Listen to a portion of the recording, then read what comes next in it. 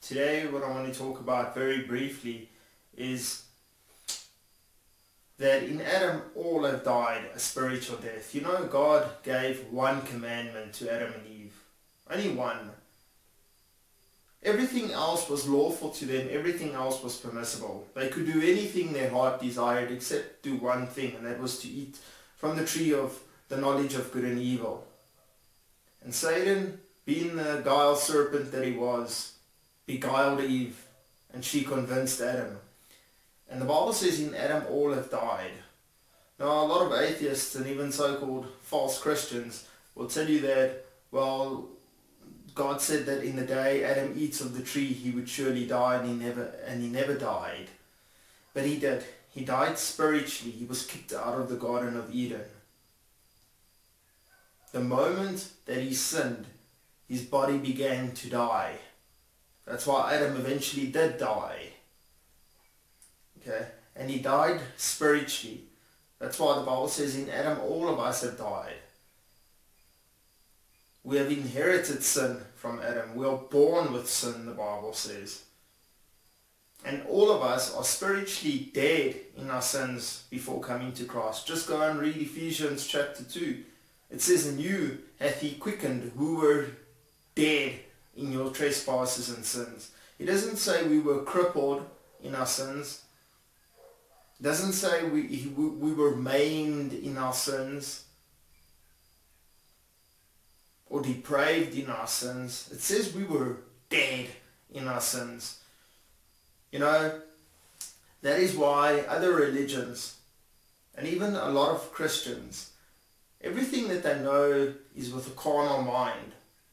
You know, you cannot claim to be a Christian and say, well, there could be a bit of truth in Buddhism, a bit of truth in the religion of Hindu, a bit of truth in the religion of Islam and pagan religions, and say you're a follower of Christ, a follower of the Messiah, because you don't believe him, because he said in John 14 verse 6, "I am the way, the truth, and the life. No man comes to the Father but by me."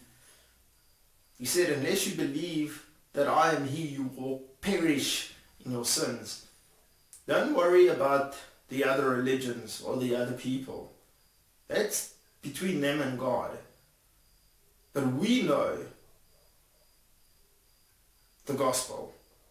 And you can't say you know the gospel, but there could be truth in other religions and other things you find fascinating, because it doesn't work that way. Jesus said, "I am the way, the truth, and the life. No man comes to the Father but by me." Only by him. He was the only one who lived a sinless life. Without him, you will perish in your sins. And you see, Adam died spiritually because, you know, 1 John 3 verse 4 says that sin is a transgression of the law. Anything that God commands and you go against that, you sin. And we have died in our sins before coming to Christ. For me, for myself, for an example, before coming to Christ, before being born again, before God having saved me by his grace and quickened me, I desired things of the world. I desired to go out and party and get drunk and smoke cigarettes and smoke whatever else. And I desired those things. My heart was there in the world. And it felt good. I enjoyed it because I was dead in my sins and trespasses. But then grace came along. I wasn't seeking for God. He sought me, quickened me spiritually and saved me. Then I became a new creation, had new desires. Those, you know, many Christians, they stop those things. They say, well, look, the Bible says the body is the temple of the Holy Spirit. So they quit smoking, they quit drinking, they quit all these things. Okay? Because they think that's what the Bible says they have to do. But in their heart of hearts, they still desire to go out there and do those things. So they're striving against their nature. And that's not a true convert. When you truly converted, those things of the world are cut off. I no longer desire to do those things. They just don't appeal to me anymore. They're stupid. I think that I lived like an idiot. I truly do. I find what I did despicable and disgusting. Idiot. It's like living a life like that is nothing less short of foolishness. I just don't desire it. Those things have been taken out of my life. And you know why? Because I've asked God to remove those desires from my heart. And that's what the problem is with most Christians today. They don't ask God. Christ said, ask and you shall receive. And if you don't receive, it's because you're asking amiss. You're asking for things of the world. So ask that God removes those desires from your heart.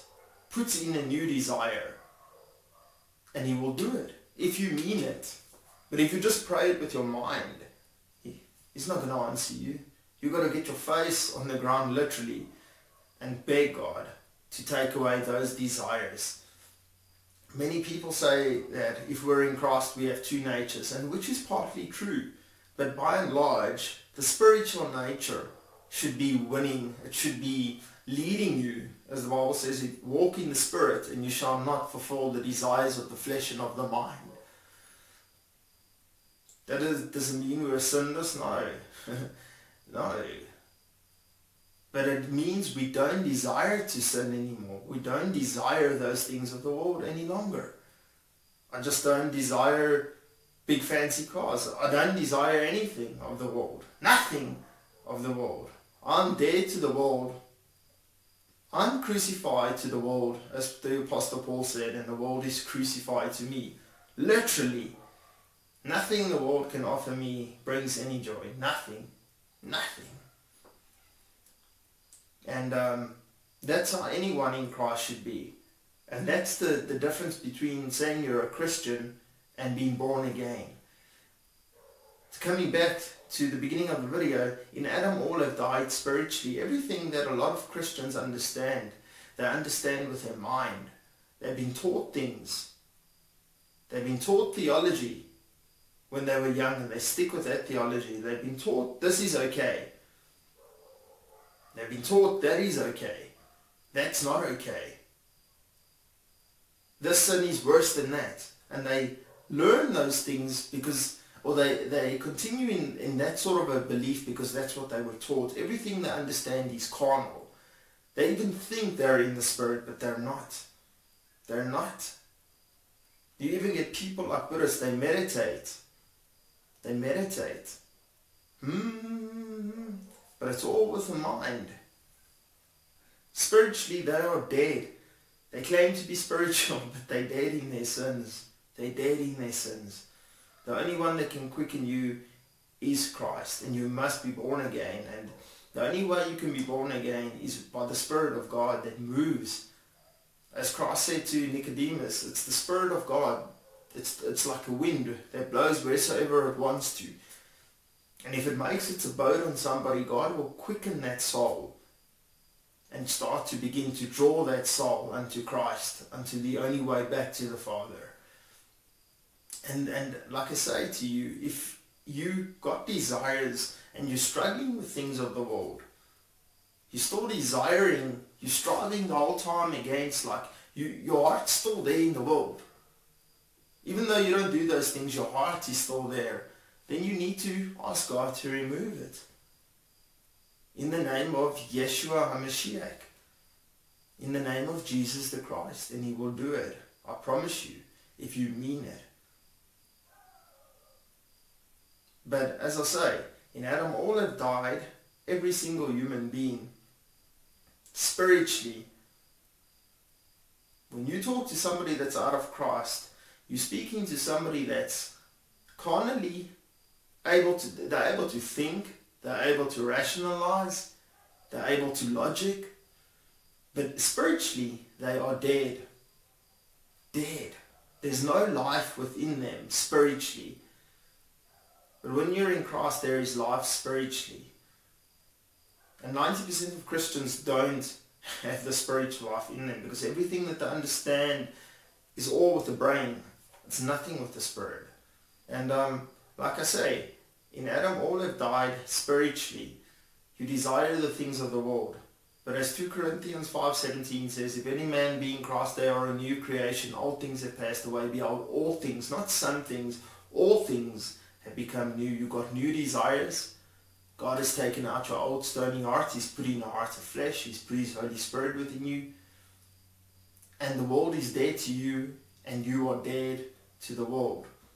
I guess my point here, brothers and sisters, that I'm trying to get at is that in Adam all have died spiritually.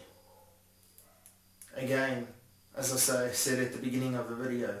And man is dead in their sins. Okay? And it's only the grace of God that quickens the soul in order to come to the Son, Jesus. And so, with that having been said, please make sure that you are truly in the Son. Please make sure that you are truly born again.